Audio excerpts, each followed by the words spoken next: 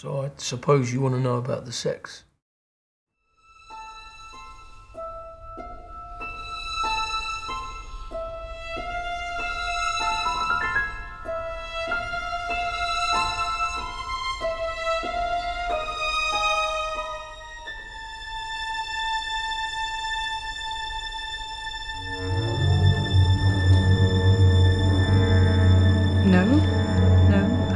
First, we should focus on why you felt you needed to come here today. I'm sure it's all my own fault. My own neuroses. Just feel like she's walking all over me. I let her move into my apartment, and even though her stuff takes up a tiny corner of the room, it's like she dominates the whole space. And I know the interracial thing, it shouldn't matter, but... But does it matter? Or is it more what other people think that bothers you? Personally, I mean, I don't give a shit what people think when they see us walking down the street. And yet? I hardly see her race anymore. But it's the taunts, the looks, the whispers behind our backs. It really grinds you down after a while. It's like we can walk into a restaurant and it's like the waiter. He can't even see her. He looks straight through her and only talks to me, and it's only when I make him notice her does he pay her any attention. It's little things like that. You say it's more about how you both cope when you're on your own in the bedroom that concerns you. She's a size queen. Let's say it out loud. It's a lot to live up to. She's a very powerful woman. Why don't you tell me what you really love about Harriet? We were soulmates from the first time we met.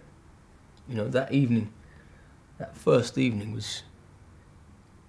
I mean, she was so sweet.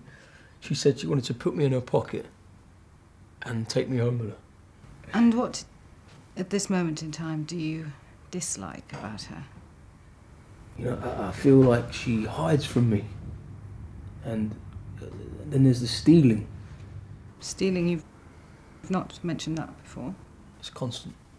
I mean, some of her family have been imprisoned for theft. It's in her blood, it seems. I mean, I'd hate to say it's connected to race, but... That would be a very provocative statement, Mr. Swift. Well, I'm not a racist. Of course not. But subconsciously, I believe these issues may be a factor. And now might be a good juncture to ask Harriet to join us, if you're agreeable with that. Yeah, of course, yeah. Okay. Harriet?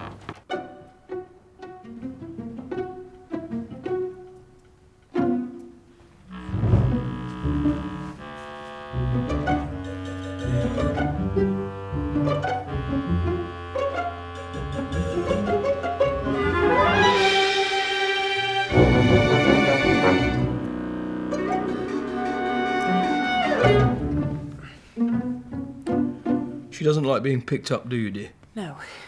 Feels like I'm being treated like a kitten. And I'm not a kitten.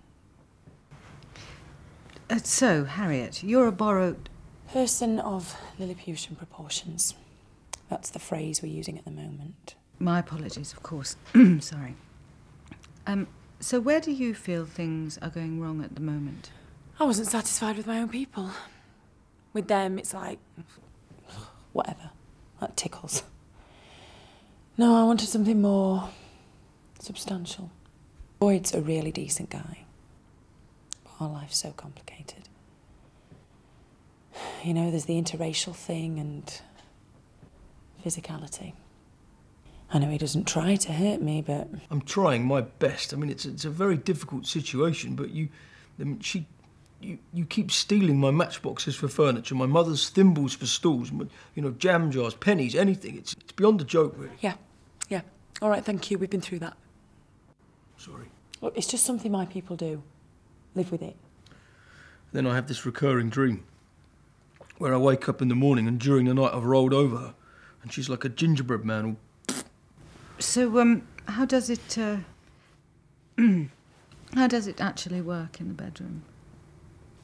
Sorry, I shouldn't have asked. No, it's okay. It's fine. Everyone gets around to asking sooner or later. It's difficult. I would love him to, you know, but it's like pushing a panda through a toilet roll, so... During the day, she uses this as a work desk. An accountant. And at night, I pleasure her with this. We joke, don't we, Boyd? We do, don't we? We say, I hope this doesn't explode inside you. Yeah. Doesn't bear thinking about, really. Once I got my head trapped in his foreskin, and it was hours of... well, it was a living nightmare.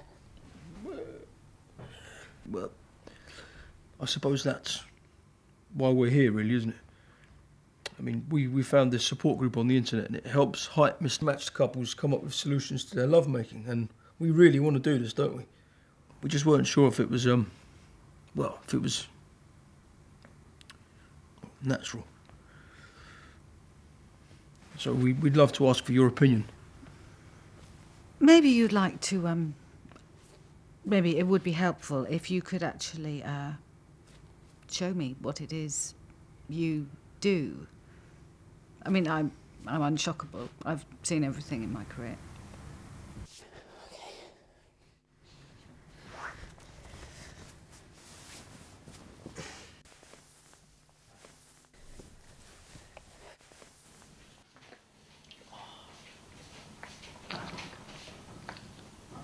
Jeez. Dear God, no!